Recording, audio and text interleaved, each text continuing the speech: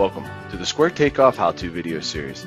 In today's video, we're going to talk about how to rename your page. Let's get started. Whenever you have your pages loaded here, you can simply rename these pages by selecting the rename button here. Once we select this, we can simply go in here and rename our pages.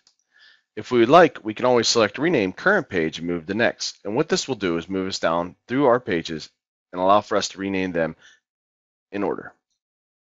Let's go ahead and select update. And as you can see, it will rename this page here. And we can continue this process.